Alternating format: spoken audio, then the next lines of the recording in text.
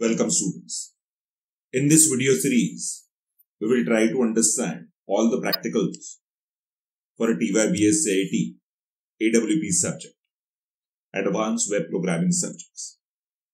I am using an IDE named as Visual Studio 2022, and in my earlier video I had explained how to go for installing the Visual Studio 2022. So let us start with the practical number 1 in this video. The first practical is creating an application that obtains 4 integer values from the user and display the product. Now we need to develop this application not a web-based application but as a console-based application.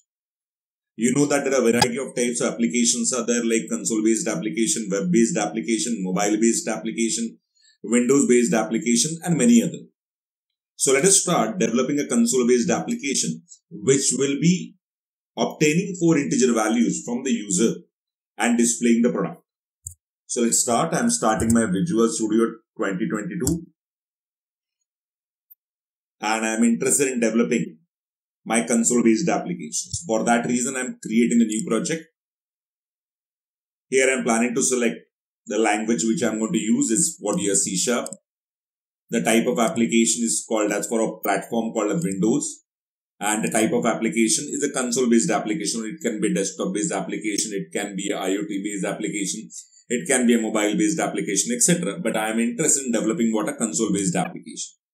So selecting the language as C#, platform of Windows, and type of application as console. Further, there are 2 options are displayed in front of you. One is console app and second is called as console app.NET framework. As per your curriculum, you need to select console app.NET framework. So I am selecting this and further given a click on next. This asks me the properties of your project. The current project name is console application file. The location which is decided by us. The solution name everybody knows in Visual Studio we are creating the solution. Solution consists of multiple projects and which framework I am going to use for developing this application. I am interested in using the .NET framework 4.7 and further I had given a click on create. So a new project got created which will be accepting 4 integer values, a console-based application, and further it will be displaying what a product of it. So this is the basic environment of this Visual Studio. So this is the program.cs. If I closed it, a solution explorer, if I closed it, don't worry. You can get it activated again. You can go to the view menu. Here you can select the solution explorer.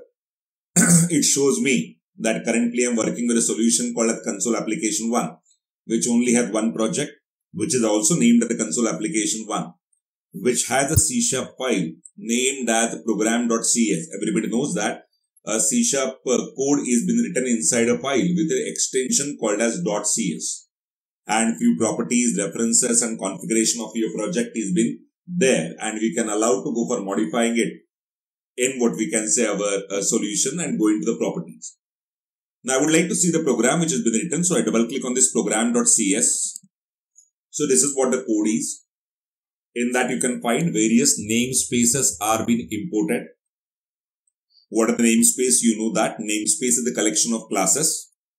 So I don't want the rest of the namespaces. I would like to only use the system namespace. And you know that why we are using system namespace? Because we are interested in using the class named as console. And console class is present inside a system namespace. So I removed all the rest of the namespaces which I don't want. This is a new namespace or I can say user defined namespace called as console app file, which has a class named the program and which consists of a main method which will be running our program, because everybody knows that from the main method the program execution starts. Now here I would like to write my small program which will be accepting 4 integer values and further displaying their product. So here it comes. I would like to declare now 5 variables. So I declared variables like int x, y, z, okay. You want to provide, you can provide the names like number 1, number 2, number 3, number 4.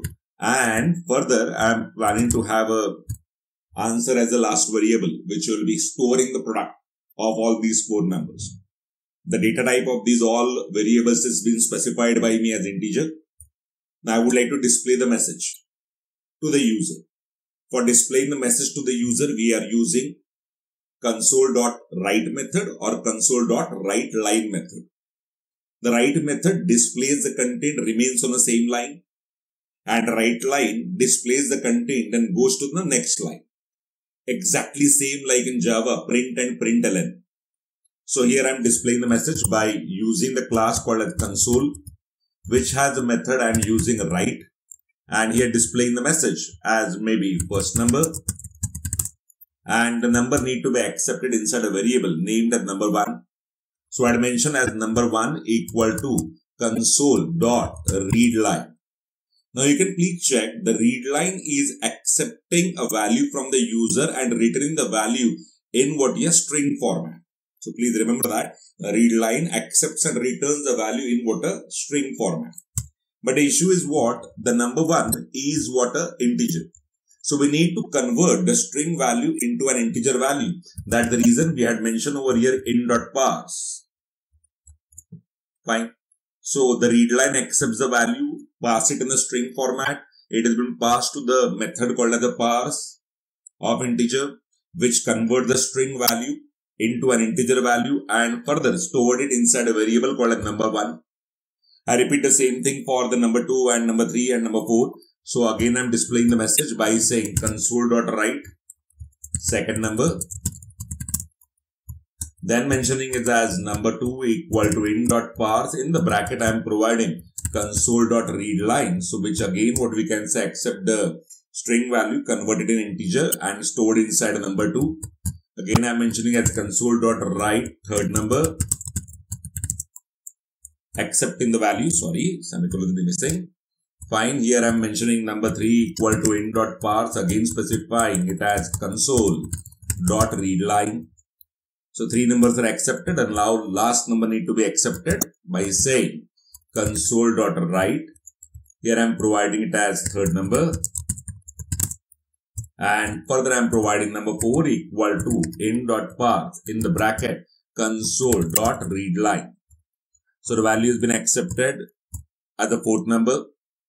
Now I am interested in going for what? Calculating the product. For that reason I am specifying it as answer equal to number 1 into number 2 into number 3 into number 4. So the product of all these 4 numbers has been calculated and the answer is stored inside a variable called as answer. Now further I would like to display the content. So I am displaying by saying console.writeLine. And inside WriteLine I am displaying by saying product plus the variable called as answer. Fine. So the answer is the value which has been displayed to the user and I would like to wait for a keystroke. So again I am going to specify by saying console.readKey. So the program will halt. If you are using 2019, then you don't require to mention the read key, it will automatically halt. But in 2022, the program ends abruptly once because it needs that a keystroke should be there to wait for waiting the program or halting the program. My program is been absolutely completed. Now I am trying to go for running the application. So I give a click on start. It compiles my program, builds my program, and now I just try to increase the font size. So here it is going to help me to display a message called a first number. I displayed entered the first number as 2, 3, 4, 5. So all 4 numbers have been accepted. So it is 5 into 4 into 3 into 2. So the answer comes as what we can say 120. So this is what expected inside the practical number 1A of your AWP, Advanced Web Program. So what we have done in this program, we have declared 5 variables. We have displayed the message, accepted the value, displayed the message, accepted the value, displayed the message, accepted the value. Last thing, again displayed the message, accepted the value, calculated product, displayed the product, and then waiting for what your keystroke. So this is the way by which our program is what we written. What we have developed is a console-based application. Thanks a lot, students. In our next video, we will try to learn about what we consider practical number 1B.